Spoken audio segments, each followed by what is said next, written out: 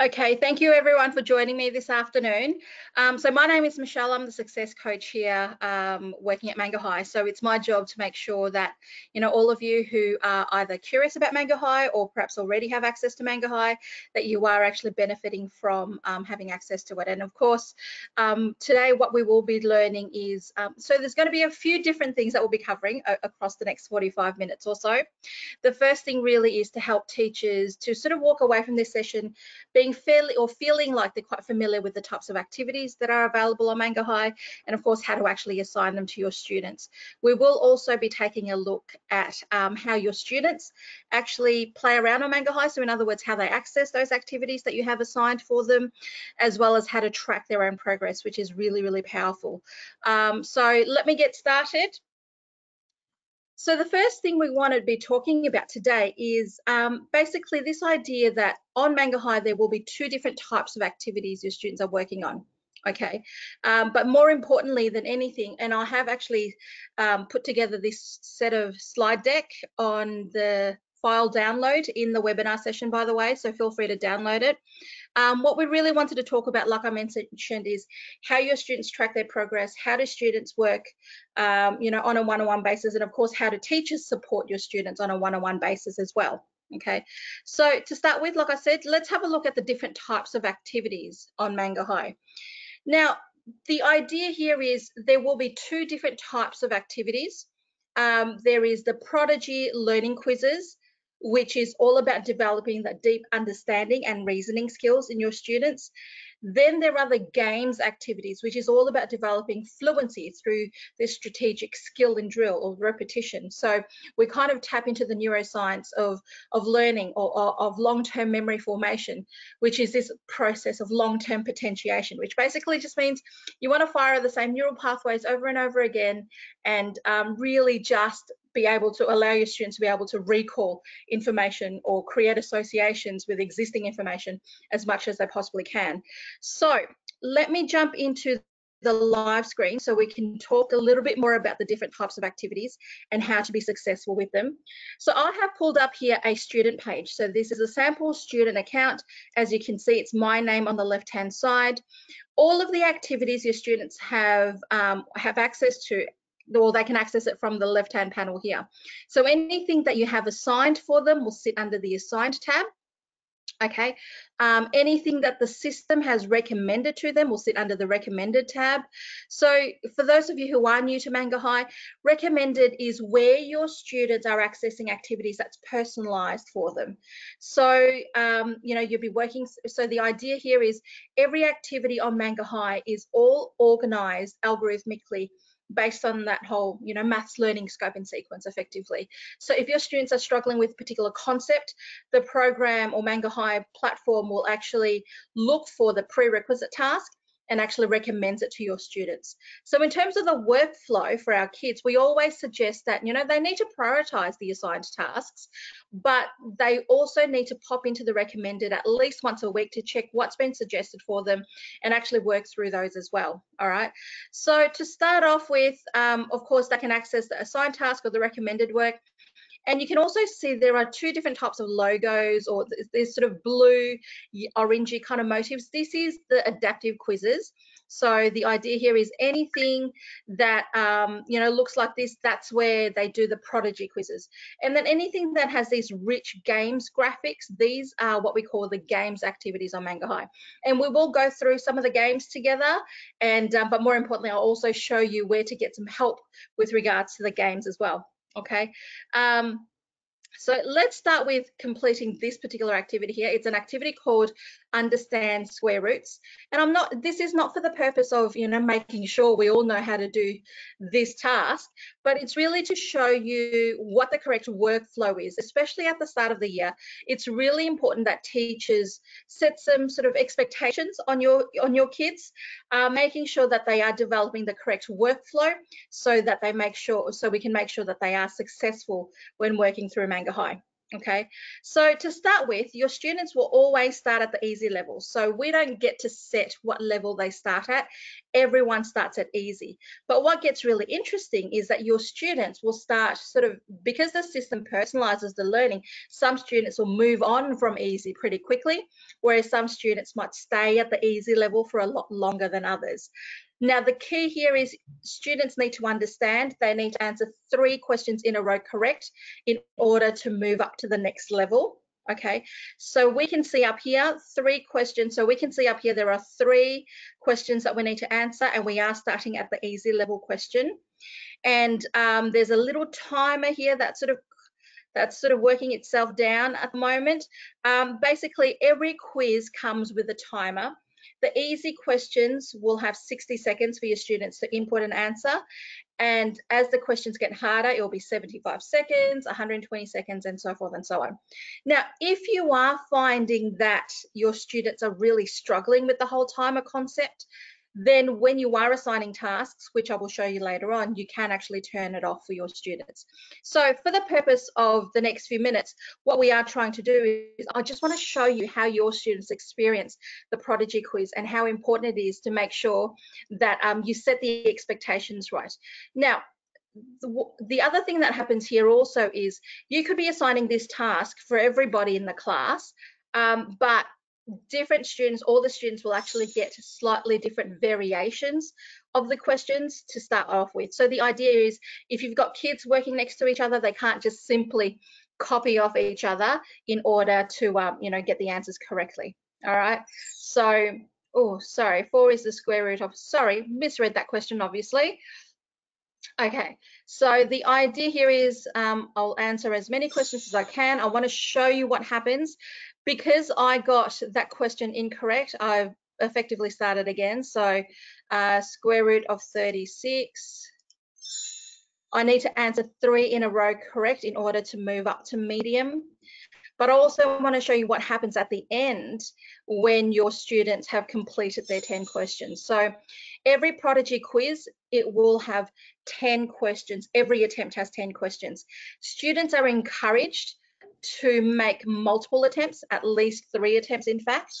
And the idea is they make 3 attempts, but between each reattempt, they need to check and review the incorrect answers. So we want to start changing our students' relationships with mistakes. We don't want them to feel uncomfortable about making mistakes. We want them to use mistakes as an opportunity to help them grow. And this is really important to actually put into their workflow as well. So because we get 3 medium in a row correct, hopefully we will be getting into the hard level question. Okay, so we're now at hard, which is our 10th question. And at the end of the 10th question, you'll see a summary screen. So at this point, your students can see which questions they got right, which questions they got wrong. In this case, we haven't earned ourselves a medal yet. In fact, in order to earn a bronze medal, which is the pass mark, your students actually need to be answering at least 3 hard questions correct in order to gain that sort of 4,200 points that they need in order to pass. Now, when we say pass on Mangahigh, we say bronze medal. So what it means is they need to get at least a bronze medal, and that could come from answering 3 hard questions correct, or it could come from answering 2 or 3 hard questions and the remainder at extreme. Okay, so there are 4 tiers of difficulties. So easy, medium, hard, then extreme. 3 in a row correct in order to move up. Now, because we haven't got a medal yet in this case, or we haven't passed, and it is our first attempt after all, we want to click on review to review those questions that we got wrong. And at this point, I encourage you to get your students to pull out their pen and paper. So it's really important that your students don't look at Mangahigh as just that sort of standalone activity that they do on the screen. They really need to have a workbook next to them at the same time. So any questions we get wrong, we go back and review it, click on show solution. And when you are showing solution, write it down in your book. Get your kids to actually write down what was the question, how do you solve it, and even write a reflection. Why did I get it wrong? So in this case, I had misread the question as asking for the square root of 4.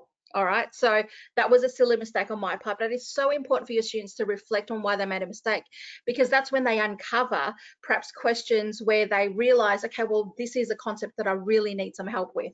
Okay, so taking more ownership over their own learning rather than just focusing on that right or wrong answers. So once we have, reviewed all of our questions, then what we can do is we can go back and actually play again, or you can review, the next question and so forth and so on. So when your students play again, what will happen is they will start at the level that they finished. So if we had finished at hard, you'll then start at hard and then progress into extreme questions. If you had finished at extreme, it will start you at extreme. So the idea here is the progress is that you need to make 3 attempts in order to pass, and in order to grow towards the next level. Okay, so it's really important that we point this out to our students. It starts at easy, and then we progressively go into medium and hard, then extreme questions, and of course getting our students to use Prodigi as that opportunity to develop deeper understanding and reasoning skills. So when your students have passed and got a bronze medal, they can always aim to get a little bit higher and get a silver or a gold medal. So in order to get a gold medal, just in terms of what we've just seen, they need to answer 10 extreme questions correctly to get a gold medal. All right. Any questions in the chat box for me at the moment? Let me just have a quick check. No? Feel free to ask any questions if you have any along the way. Now, the next thing I wanted to show you are obviously the games activities. So there's going to be a whole collection of games. Teachers can, and we do encourage you to assign the games as well.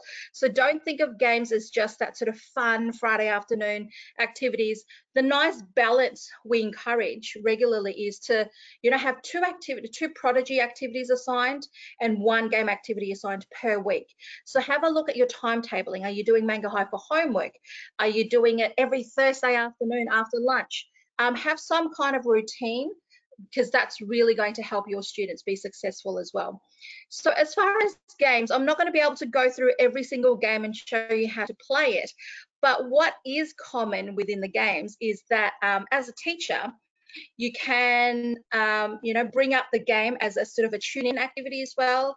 Or sometimes you don't necessarily have to teach the concept before you teach the games, because if your students don't know the maths, then they will sort of put their hands up and say, well, I couldn't get to level 35 because I don't know improper fractions, for example. So sometimes it is powerful just to open with the game. Now, there is no right or wrong. There are definitely times when, I open with a Prodigi activity. Sometimes I open with a game just to mix it up a little bit. So it's totally up to you and how you want to connect and engage with your class. But what I wanted to show you here is that there are 2 different types of activities and where they fit in. Now, it looks like my internet's not going to let me open that game, but let me see what else I can do. So students do have access to the game center, and from the game center they do have access to all of the games that's available on Mangahigh. But what we do say is we encourage teachers to actually assign the games, because what happens is when you assign the games, your students are pointed to effectively the correct level of the game that is matched to the curriculum standard. But look, that said, if your kids are playing, extra games, at the end of the day, the games are designed so strategically to make sure that there is a really good, solid maths pedagogy in it. So they're not really totally wasting their time either. They're just going above and beyond, okay? So this game here that I've got up here is a game called Pyramid Panic. But basically, the concept here is, every single game has its own kind of storyline. So don't ever feel like you need to be the expert of any of these games before you assign it to your students. But that said, I do encourage you to, in your free time, if you have any, just go ahead and play some of the games activities just to give yourself a sense of, what the games are about. And how you get through it. So again, as with the Prodigi activities that we saw earlier, games also get a lot trickier as you progress through them. So in this case, for example, I know this line here is going to be 2, and because that's a square, that's a 2. So 2 minus 2, so 5, 2, 2, so that should be a 9 there. And if you get questions correct, obviously you'll move up to the next level and so on. And at the end of it all, your students will then see if they have, So this is not a square as it looks like. So 4, sorry, 6, and that's 3. Okay, so at the end, your students will see if they've earned themselves a bronze medal or a gold medal and so forth. So I'll show you what happens if I get some questions wrong.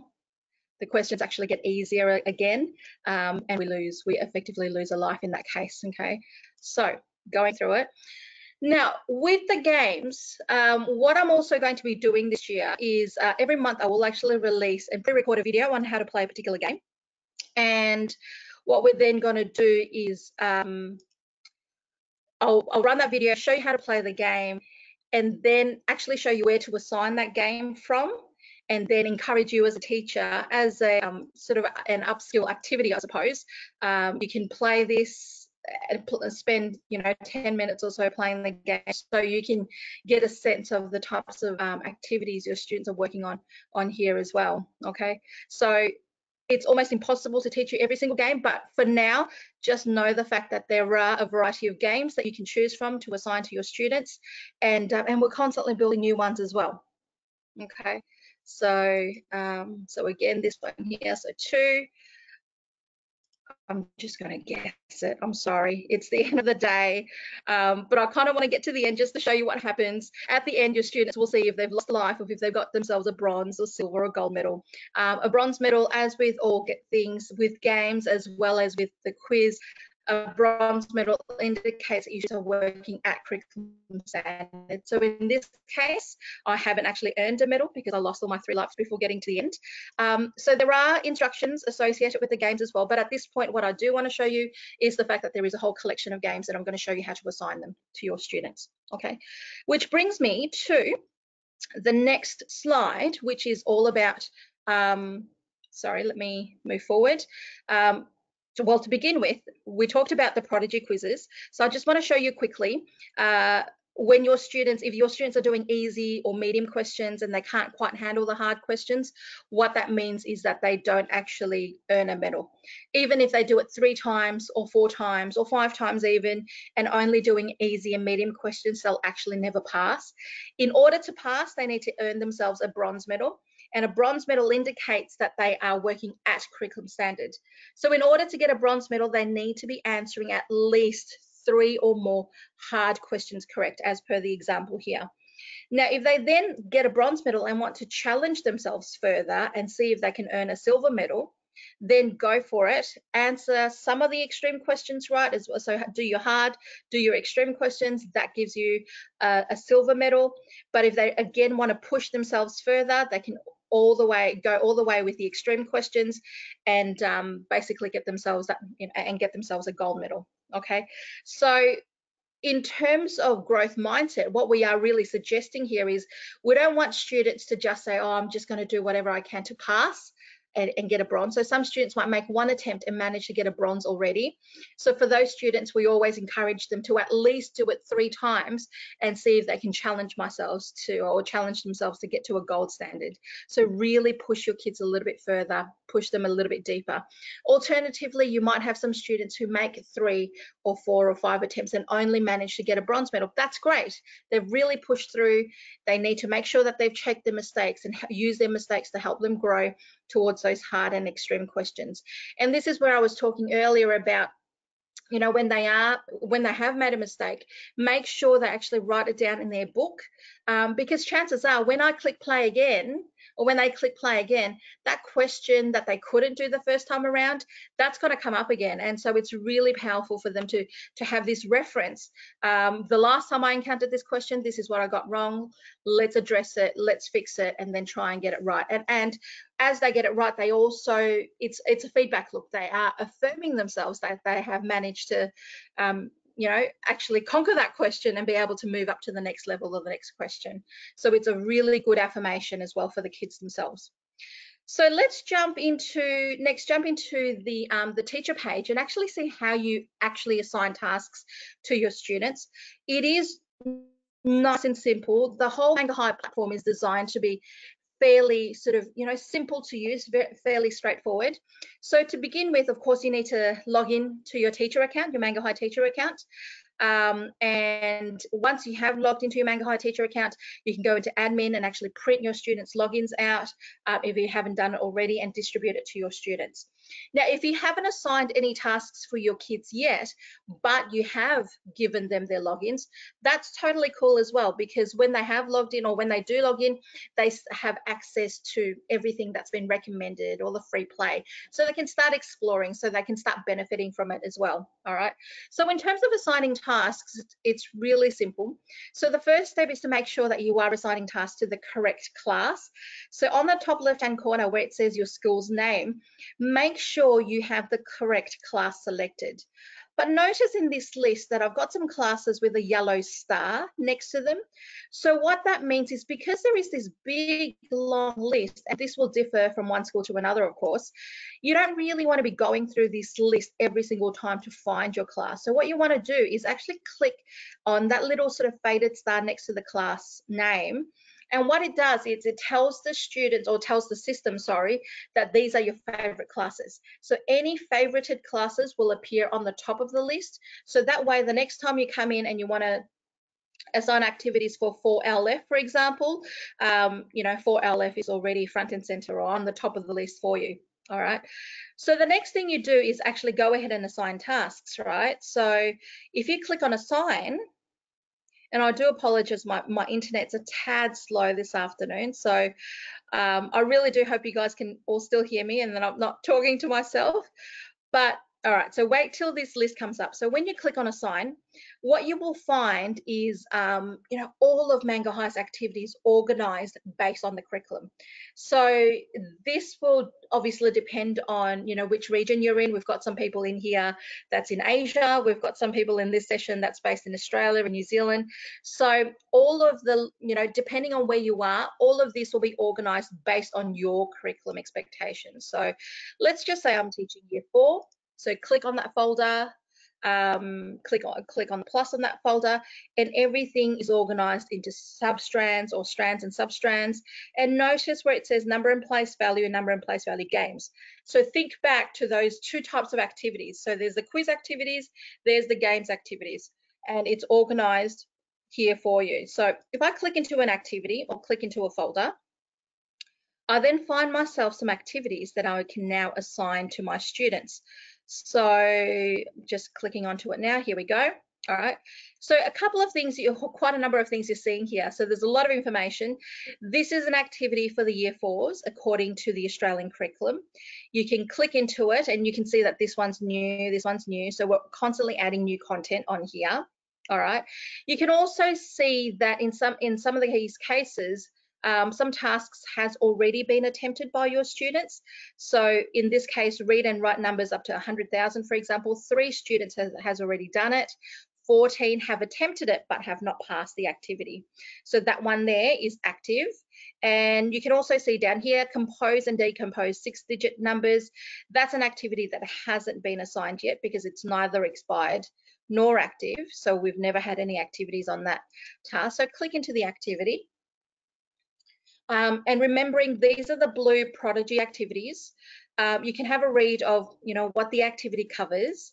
You can also click play, so you can preview a version, or, you know, actually load that particular activity so you can go through some of the questions and see if it fits in with what you are thinking, okay? And click assign to obviously assign it to your students. Now at this point, a couple of things happens. You know, your list of students in your class will appear when internet permits. On the top, you can have the start date. So by default, the start date is today.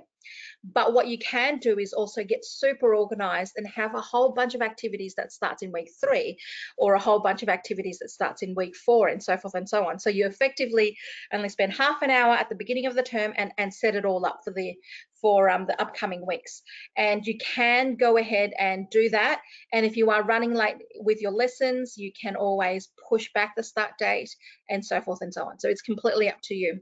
Then you've got the due date. By default, it is 1 week after the start date. But again, think about your timetabling Your homework schedules, for example, what some schools do is every Thursday is when homework is due. So they make the due date on a Wednesday night, for example, or a Friday. So it really depends on the schedule at your school. So I'm just going to leave it as 1 week from the start date for now. Sorry, 1 week from the start date for now.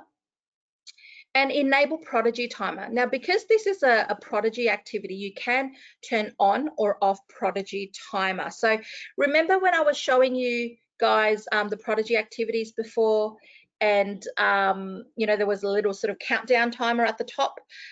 That's the timer. So if you want to turn it off, then just leave it grayed out. But if you feel that your students are ready for the challenge, and look, I'm a bit nasty. I like to turn the timer on because it keeps the kids on task, but it's completely up to you, because the last thing you want to do is to effectively, you know, to make it counterproductive for your kids, basically. So at this point, other things you can do, you can assign this task to everybody in the class, okay?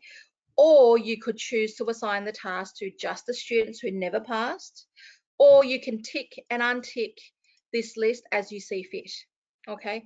Make your personalized selections, click done when you are ready, and that task will become active and will populate or pop into your students' to-do list straight away, okay? So it's instant. Now, as your students complete those activities, you can track their progress. Other ways of finding activities on Mangahigh, so of course we talked about the folder system or the folder structure, and you can go through the folders and find games and so forth to assign to your students, right? So here are some games activities. So you can do that, or alternatively, you could say, right, I'm teaching fractions at the moment, and in the chat box, sorry, not in the chat box, in the search box, just type in fractions and it'll find some activities related to that search term for you. And once you have located or identified the activity, then just go ahead, click into it just as you did before, and click assign and assign it to your students. And I must apologize again for the slowness of the internet connection. And of course, go ahead and assign. The other way of finding activities would be under the filters. So let me show this to you quickly. So I've clicked on the filter on the top right-hand corner. I could say I'm only interested in games activities. Okay, or I'm only interested in, if you look at the courses, I'm only interested in games around, so basically you can use all of these filters to your benefit, okay? Down the track, and this is not live yet, I apologize for some of the curriculum, is numeracy learning progression.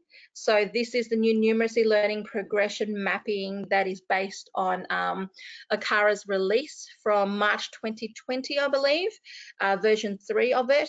And the Victorian curriculum is also incorporating, or is being mapped to the it's being mapped to the new learning progression as well. Okay, so the idea here is you can use these filters, find the activity that you want to assign to your students, and go ahead and assign it. And away you go. Now, when your students have completed any of those tasks, so if I pop into class assignments, for example, now, right, what you can see is all of the activities that your students are currently working through. So it's sitting on your students' to-do list as we speak. And you can track and see if they have passed the activity or failed the activity. So click into the task and you can see how many students have passed or failed, whether or not they've made 3 attempts, and who you need to support in order for them to be more successful. So in terms of supporting to your students, always as a starting point, check to make sure that they have made at least 3 attempts, because that's always the sort of the minimum expectation, if you wish, for our kids. Okay, bear with me. So that's not bringing up the full task. I'll click into it again, sorry. Okay, so in this case, it shows us 3 students have passed, 3 students have not passed. If you scroll down, you can see, you know, Evan Wong got 3 attempts, got a gold medal, great. Zach, 3 attempts, fantastic. Then you have Betty, who's made 1 attempt, Christine 1 attempt, Sebastian 1 attempt. So the first thing I'd really want to address here is to make sure that students are attempting the task at least 3 times and understand why they should be doing that. We want them to expose themselves to at least 30 questions. We want them to use their mistakes, so make sure they review their incorrect answers and actually, you know, really learn from their mistakes, and hopefully, you know, progressively grow towards those hard and extreme questions. And of course, it also allows you, if your students are doing the right thing and yet they are not passing, so in other words, if you are seeing students that says 3 attempts but still have not passed, they're the kids that you kind of want to tap on the shoulder and say, hey, let's go through this together. Let's work one-on-one. So it allows you to start really personalizing your teaching or your support for those individual students, and allowing kids who can, you know, sort of work through it themselves and pass the activities themselves, if you set up the right environment or if you set up the right expectations right at the start. Now, the other thing also is, you know, in terms of setting expectations, one of the easiest way of doing that is not to sort of tell your kids what the processes are, but rather you can actually model the process with them as well. So again, keeping in mind, I'm in class assignments and I've clicked into one of the activities your kids are working on. But if you click on info, then you can actually click play, and it actually brings up that specific activity, which you can use in the classroom and actually teach with it. You can teach with it, go through the questions with your students, keeping in mind when they go ahead and do it on their own session, they're going to get a different set of questions anyway. So they're not just going to copy it off the board, and then you know, in order to pass, they will actually have their own set of 10 questions, and it could be, you know, easy, medium, hard, or extreme. So it's completely up to their own session. But what I do want to show you is similar to what we did earlier at the start of this session. Play the activity together with your kids, show them that they need to answer 3 in a row correct in order to move up to the next level. Deliberately get some questions wrong, so you can show them that, you know, if they've got a couple of questions wrong, they're going to move back down to the previous level again. But most importantly, show them at the end on the summary screen, make sure they review their questions, click on show solution, and actually learn from it. You know, really get your kids to write it down. And once they follow that process, we see a lot more success in our students. 1, they don't give up. 2, they understand why they, you know, what they're going to do about mistakes. So rather than saying, you got this wrong, we kind of follow on the conversation by saying, okay, well, this is what you do about it. So it's really important as a workflow at the start of the year to set those expectations with your students. Okay. The next thing I wanted to show you, sorry, I've got messages coming through. The next thing I wanted to show you guys is, you know, when you are running tasks to your students, of course, you can create, assign different tasks to your students at, you know, sorry, let me start again. You can assign different tasks to different students in your list. So you don't always have to assign tasks to the entire group at the same time. But alternatively, and I have noticed this even more these days, is this idea of creating subgroups in your class. So what I mean by that is 1A might be, you know, there might be 5 students that are working sort of below grade, and then you might have a group of students who are working at level, and some students who are ready for extension and so forth. So creating subgroups for your class is a really nice and easy way for you to make sure that you're always assigning tasks, level appropriate tasks for your students as well. So in terms of supporting differentiation on Mangahigh, there are 3 levels of support. The first level is, of course, the activity itself adapts to suit the individual students, which is what we spoke about earlier about recommended work. So the system will automatically find activities for your kids and recommends level appropriate tasks for them. The third level of differentiation is, of course, what we're about to do, is you putting, as a teacher, you put your kids in the correct subgroups and therefore assigning different tasks to suit them. Now, the key here is your students don't actually know that they've been placed into a subgroup. So, you know, if it is a sensitive conversation, you know, they don't need to know. As far as they know is that, you know, my teacher has assigned me a whole collection of activities and different kids get different activities. So it's completely fine. All right. So all you do is you click into admin in your teacher page, click into admin, and the workflow is this. You want to create an empty class first. That's the first thing you want to do. And the second thing then is to then pull your kids from existing class into this empty class. So keeping in mind your kids can actually belong to multiple groups, so they can be in 1CK as well as 1CK group 1, 1CK group 2, or 1CK group 3. Okay, so think about that process. So think about if you want your kids to be in a main group as well as those 3 subgroups. Now, what you need to do is make sure, in order to create classes that don't have any students in there, you need to make sure that you toggle this school invite link onto blue. That's the little trick here. And the next thing you want to do is click on plus. All right, so nice and simple. When you plus a class, when you name your class, just make sure you think about the way that you name your classes, so that it still makes some kind of reference back to the original class, just so that it doesn't get confusing. So I might say the group 1s are working at year 1 level, and keep that, manually add students later on grey, so that's cool. And then go ahead and do the same thing and create your next subgroup. And you can create as many subgroups as you want. So keeping in mind, as you create those subgroups, just make sure you favorite them. So put that little yellow star next to the name, so that, because if you can imagine, if you've got 10 classes at your school and each class has, 3 different subgroups associated with it, pretty quickly you're going to get up to 40 sort of names on that list. So creating that favorite class is going to be really, really handy for you. So let's just pretend we've created multiple subgroups and you're ready to start moving students. So the way you would do that is moving students, you can go into the original class and find the student that you want to move. So to TH, for example, I'm bringing up a whole list of students in there, and I find Mava is a student that I want to move. Click on the little crayon next to Mava's name and click on change or add class.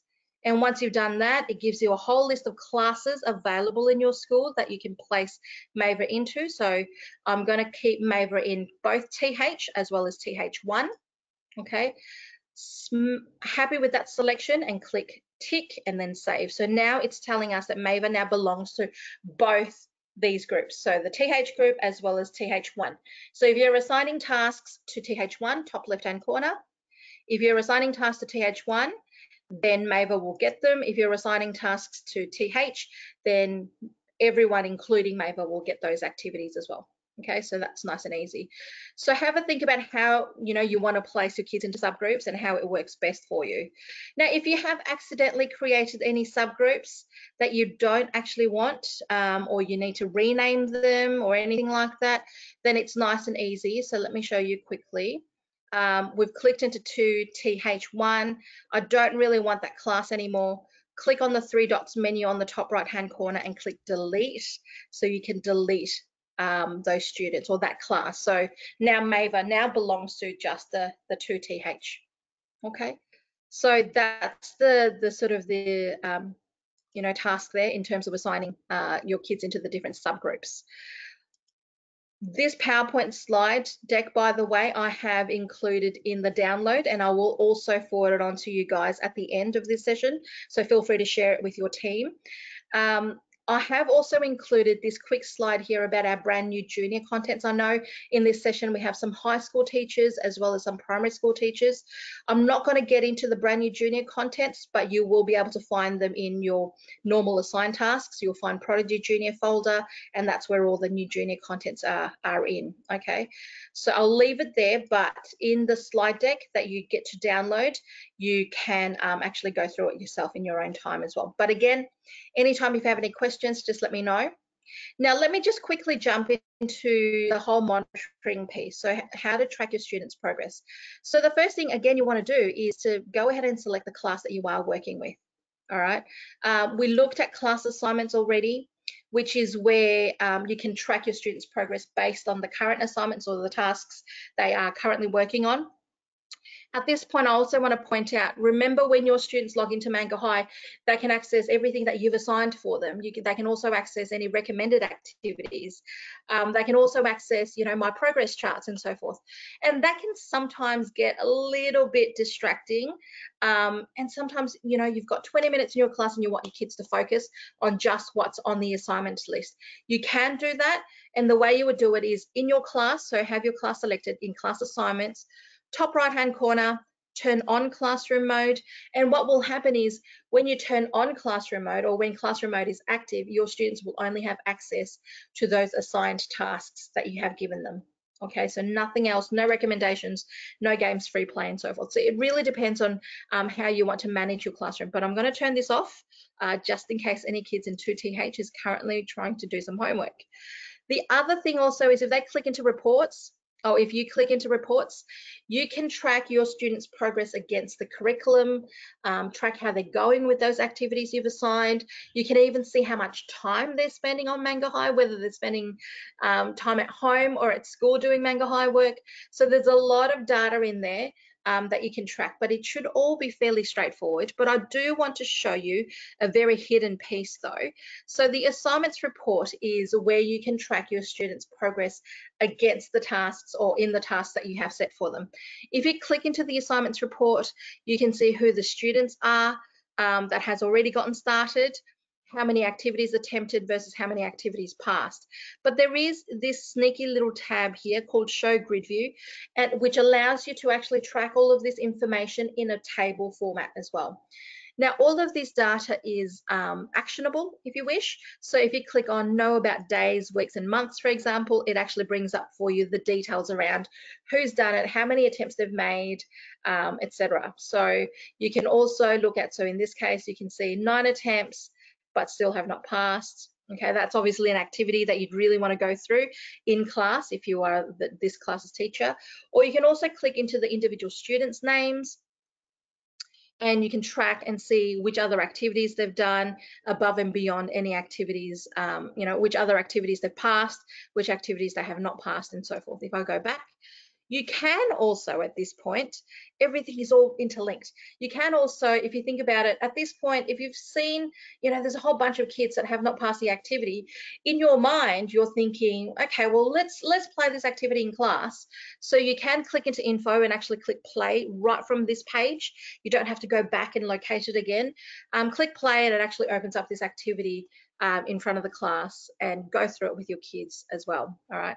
All of these reports, by the way, top right hand corner, always look for the 3 dots menu. You can actually download all of this information into your into an Excel doc as well. Okay. Lots and lots of information, lots of data in here. So how much time are your kids spending on it, and so forth. Now I want to pop into your students page quite quickly. So I've now toggled over into a sample student account. If your students click into their name, so you can show them how to do this as well. Get your students to click into their name. Okay, and sorry, it's not happening for me right now. But if they click into their name, they can actually track their progress.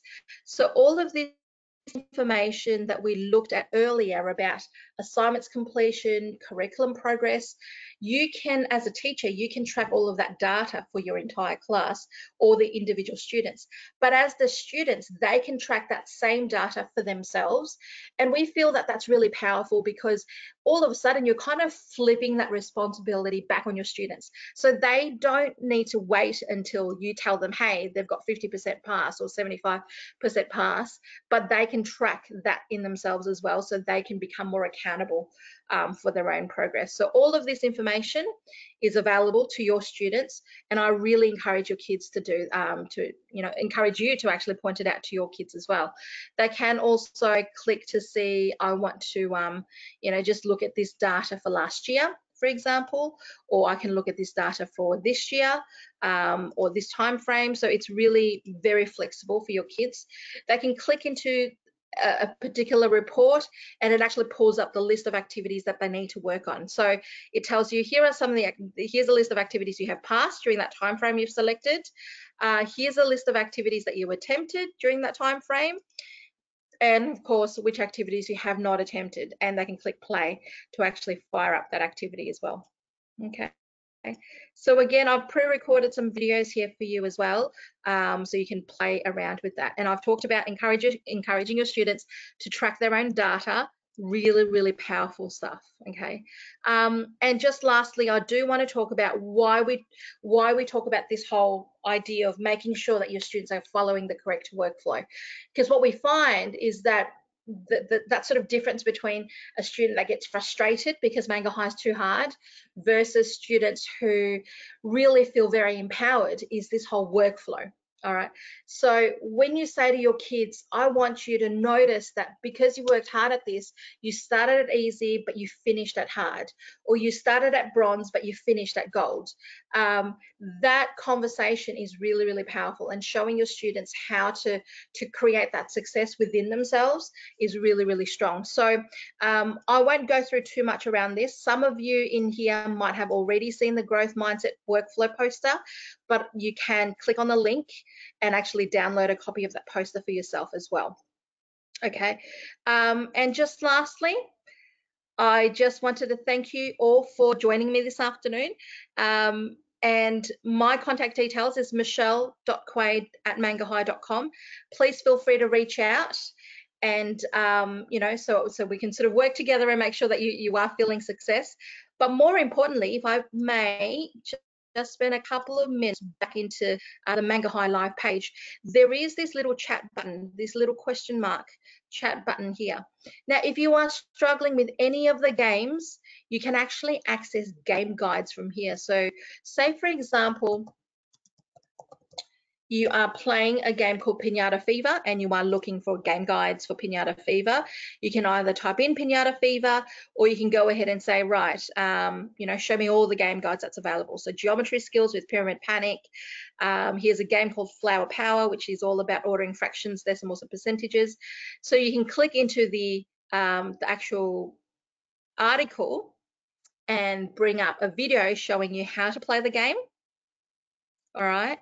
It shows you how to play the game, and scroll down, explanation on how to play the game, as well as the scoring information associated with the game.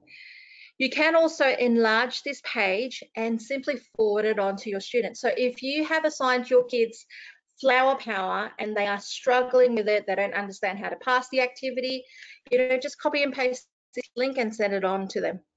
Okay, so there's a lot in there that you can share with your teachers as well.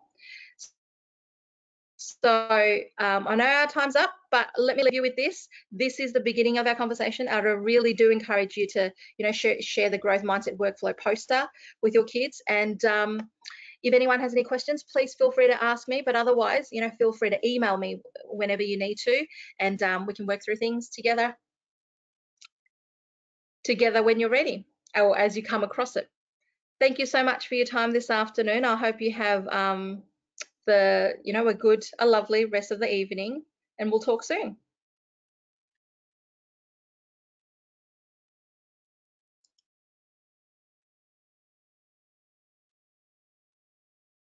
Does anyone have any questions for me? So feel free to download all those documents as well.